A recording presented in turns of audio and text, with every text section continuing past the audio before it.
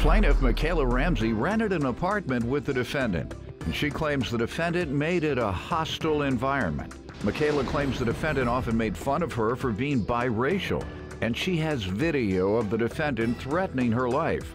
She's suing for rent and damages. Defendant Aurelia Parks insists she respected Michaela and never said a racist thing to her.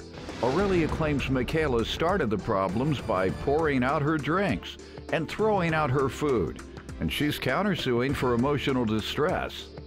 All rise. This court is now in session. The Honorable Judge Greg Mathis presiding.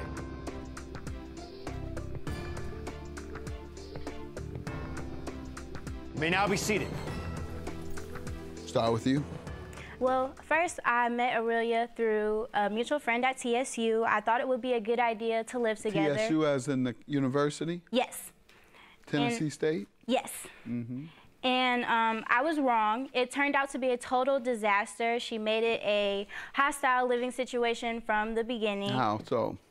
She would do stuff like she would talk about me. She would bring her friends over and they would call me cracker. They would call me white girl because I am biracial. I even have a video that I would like to show you. And in the video, she says that she will beat me up and she called me a cracker. She also said that I would be in the hospital dead. Where do you think all this came from? She's lying. Just jealousy, you're saying? Or because you're biracial? Yes, she was very jealous. You didn't tell them that the laws stated in some states that one drop of blood and you're black? You ain't tell her I'm black. I got one drop. That's all you need. And you're biracial. Well, she knows I'm black. She met my mom. Most of us are biracial because most of us got one drop of black blood, white or black folks. All right, let me see. I got 2 drops. There you go. That's why I'm looking around. I'm looking around. That's right. That's right. An Irishman, and he might be on to something because the Irish were indentured servants, which is one step away from slavery, were indentured servants and somewhat oppressed during the same time that black folks were enslaved.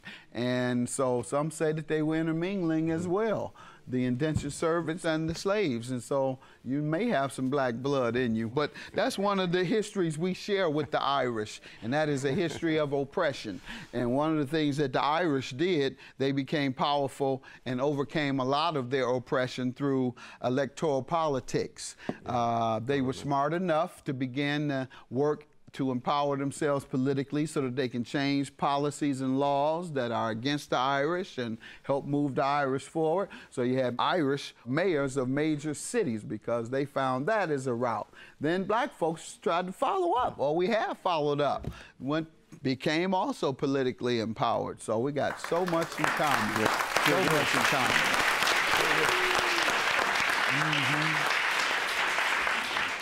So tell them that. Say we got more in common than we do different.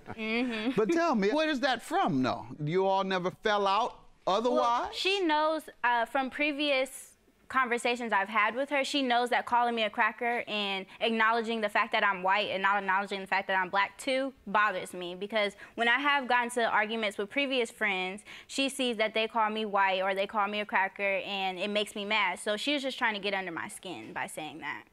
All right, and whoever they are, they got a lot of nerve. They facing just as much discrimination. And ma'am, you tell me what happened with this and how it all started, if what she says is true. All right, so me and Michaela, we were really good friends in the beginning. Like she said, we met through a mutual friend. She asked me to be her roommate. I thought it would be a great idea, but she made the living condition like completely hostile, toxic. What did she do? All right, so me and Michaela, we had gotten into an argument around February. How long? You all moved in together in August or Yes. September? In August. I moved in August. She moved in May. Okay. And what happened in February? So February, we were talking about getting another apartment. It went wrong when I requested to have the second biggest room because she had the master at the time. She got mad, started throwing away my food, poured out my drinks, came back in my room, was going crazy on me. I was on the phone with a friend, so she was, listening to it. After that, it kind of went downhill. What was happening between August and February? You all were fine? Yeah. I mean, we weren't on bad terms, but like, you know, sometimes we wouldn't talk. Sometimes we would be cool and talk. Sometimes. How about the racial hostility she said was being directed her way? That wasn't there. That wasn't there. Never? No, it wasn't there. It wasn't there. I really respected her as a person, you know. I don't care what kind of color you got, you know. I respect you as a person, and I showed her that. All right, ma'am. Well, tell me what occurred with the rent and the property damage. Okay, so with the rents, she stopped paying rent after we got into the argument she talked about in February. She stopped paying. She didn't pay rent for March, April, or May. And I'm guessing she thinks that she doesn't have to pay it since we both agreed to move out. But there was on the lease that says we had to still pay it until May. So, and with the door, she moved out right after we had gotten to the argument I mentioned where she called me a cracker. And when I came back, all of her stuff was gone, and her bed, her TV, everything was gone. So I presumed that she left, like she said. And after that, a week later, she had broke down the door. She came back and she broke down the door. She had given you her key? Or? No, she did have a key, but I had put a safety stick on the door because I was there by myself, and I was scared because she threatened to kill me. I didn't threaten to kill her. Did you call the police? Yes, I have a police report. Let's see that. And then we're going to watch the video. Nah, I gotta go, That's what I always ask. If someone believes there's a legitimate threat, then that's what they do. She threatened me too. And let's see, well, you give me your police report if she threatened you. Let's see the video. I will beat your little cracker. Oh, you will? Y'all gonna be in the hospital. No, I'm not gonna. Oh, I'm gonna be in the hospital. Good. I got this on video recording. Why did you say you never made a racial comment, ma'am? Oh, that was a very clear act of perjury, and that's why I'm going to have to dismiss your claim and grant hers. That was a clear act of perjury. First thing I hear out your mouth is cracker. Have a good day. Judging for the claim. Your claim dismissed.